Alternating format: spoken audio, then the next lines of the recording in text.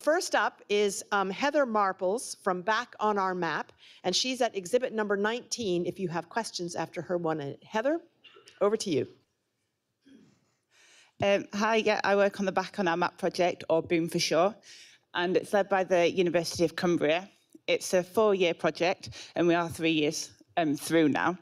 And my poster's on about all the plant species that I've been propagating and reintroducing back into South Cumbria. But what I wanted to just take this minute to thank all the volunteers that we've actually had involved, because our project's got community engagement at the heart of it. So we've had loads of people out, and from minding furnace, planting aspen trees with us. We've got student placements, and we've got people planting green wigged orchid and everything. So I just wanted to say we couldn't really have done it without them. So yeah, I think that's probably about the minute. Perfect, Heather. That was brilliant.